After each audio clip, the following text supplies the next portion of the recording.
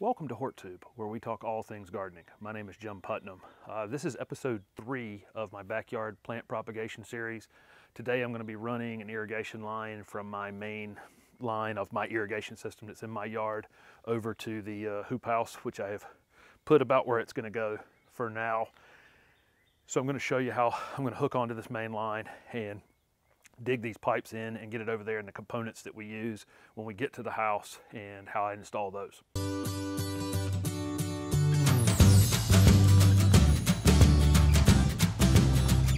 Here's a valve box that I have in my yard for my underground irrigation system. And if I open it up here, you can see inside that there are 2 valves in there and a lot of spiders, but the pipe comes in from this direction right here off of my main line. I'm going to dig down in this area and hook on to it with a T, and we're going to run it across to where I have that spot in the sunlight over there is where I put the hoop house. I like to lay out the pipe on the ground about where it's going to go. I'm going to be using a couple 45s. So I marked the location of where the pipe was going to go, made a little mark with my shovel, and now for the hard part, digging this line in.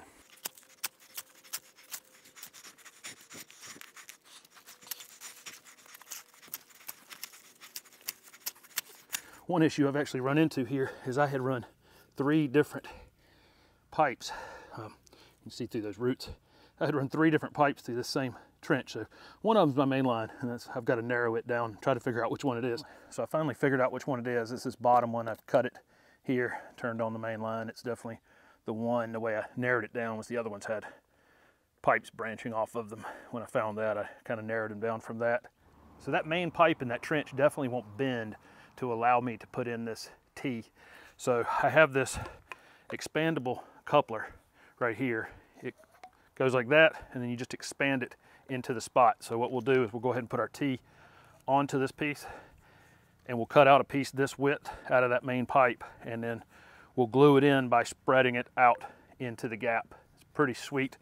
I always use, for those of you who haven't done PVC pipe before, I always use the cleaner, the purple cleaner. There's a sheen on this pipe and inside these fittings, and this cleaner takes that sheen off, makes a rough edge so that when you use the glue, it holds together much better. It welds them together much better. I always use the blue glue, always use the cleaner, especially on the main line. I'm not as worried about it in the non-pressurized part inside the house, but definitely on the main line, we want to do all we can to never have to dig it up and make any kind of major repairs on it. I got the expandable coupler in. I'm going to put a 45 right about here, just kind of mark where I cut it. And I use these PVC cutters. If you have inch or smaller PVC pipe, these make pretty quick work of them if you've never used them before. But it's just a ratchet. You just squeeze down on it here, and if you'll turn it back and forth a little bit, that'll get it started, and then you can see it just kind of quickly ratchets straight through the pipe. But again, I always use the cleaner. This stuff will stain anything. Keep that in mind. I'll go ahead and do both sides of any coupler while I'm doing one. That dries really, really quickly. We can go ahead and get some glue on there, a little bit in there. I'm just going to show you one of these. I'm going to put that 45 on it, and I give it a little twist like that to make sure the glue's spread out perfect. That won't ever come apart. That is actually stronger than any part of this pipe.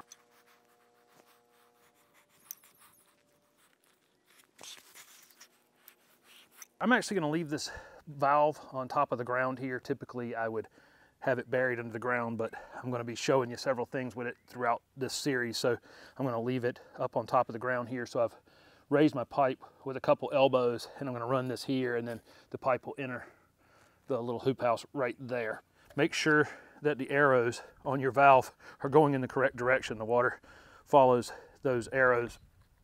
I'm going to put some Teflon tape for these threaded pieces on my valve. I'm also going to put this T in right about here, and I'm going to put a little cap, maybe 6 inches over here. I plan on expanding this at some point, and I want to just go ahead and allow for that in the future. I'll just be able to cut this cap off and run the water that way when I'm ready. And then I'm going to put a T right inside the greenhouse right there. I'll leave enough room in between these fittings so that if we need to, we can cut them and still have room to attach another piece to in the future.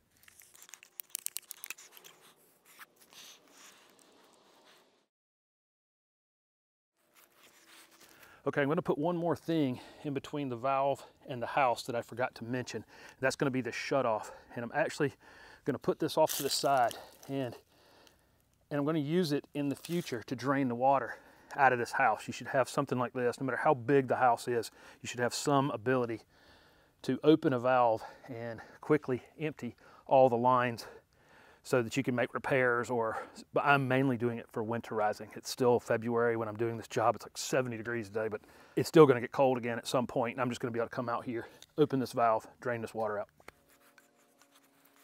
Okay, I've decided to put 4 irrigation heads in this greenhouse, and I'm gonna build a little U out of the 1-inch pipe coming around. I'm gonna put 1 head here, 1 here, and 2 behind me, kind of in the same location. I've got this little coupler here, has a threaded 1/2-inch piece on the top. I'm just going to thread these in here, and I got one that's a little dead end for the end on each side, and I'll just screw those ends. I just have to cut the pieces of PVC to connect these together in here. One will go here at the end. I'm not worried about tightening these a whole lot. There's no pressure applied to this greenhouse except when the water's on, and then it's not a lot of pressure because the water has a place to go out of the irrigation head, so I'm not that concerned with any kind of pressure issues inside the house. Main pressure issues are always on your main line where water sits there all the time under pressure.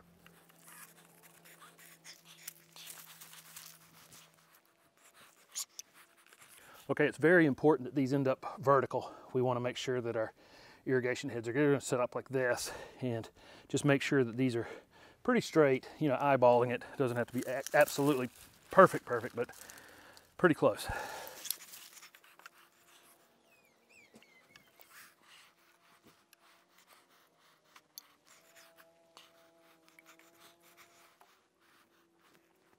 The last step of this is putting these uprights in, and they have to be perfectly level. All 4 of these irrigation heads have to be the exact same height. We're going to keep water in here right at the top, ready to come on every single time. If we have one that's taller than another, the water is going to drain out. It's going to try to even out, and it's going to drain out of one. Then when it turns on, it's going to require filling this one back up before water comes out of it. Water's going to start coming out of this one immediately. So if that makes any sense, we really need these exactly perfectly level. So when it comes on, they all 4 start at one time. And when it goes off, they all 4 stop at the exact same time and don't drip, drip, drip in between. After I get this one in, the other ones, I'll base them on this one. They all need to be that exact same height. And what we'll do is I have my 4-foot level here. I'll just do this with it and make sure that this next one is the correct height. So I'll test fit it in there. And obviously that's going to be way high. And come down, down, down. So you're going to have to take quite a bit off of this. Okay, that's perfect. I know you can't see it. It's way too bright in the spot because I have to have this thing in the sun for sure. But it's perfectly level there, okay? So I'm going to put the one in here, and we'll level it from here to here, like that.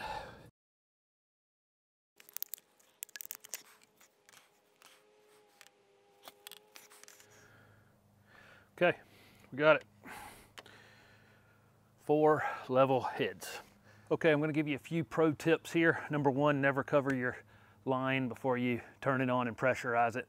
Make sure you don't have any leaks. Number 2, never turn the water on without the valves open. Okay, we want to open the manual valve. It's got a little hand control on there. We want to make sure that's open. There's air in that pipe, and if we don't allow that air to come out, we can get a thing called water hammer, where the water actually comes through that pipe and it just compresses that air down and just slams on it until it finds weak points in your pipe and causes big problems. So make sure that's opened up. And third thing is never put the irrigation heads on before we blow the pipe out. We got dirt and glue and rocks and all kinds of things. We want to allow that to blow out of here before we put these on, otherwise they'll get stopped up. I kept the pressure down low on it to start with, and there was a lot of brown water came out to start with. Hopefully we've got this cleared out.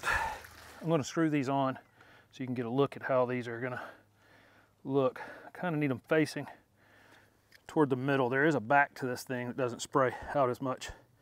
Since we got them right on the side, I need to make sure that back is going to be toward the plastic.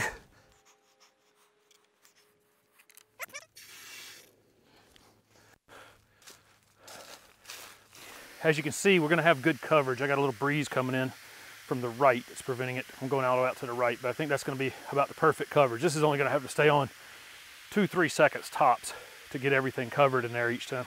So just a little overview. I put that expansion coupler in there and that T, and we have a 45 running here. I've got to get this pipe further down in the trench. The water that's in here is from just running it over here at the greenhouse.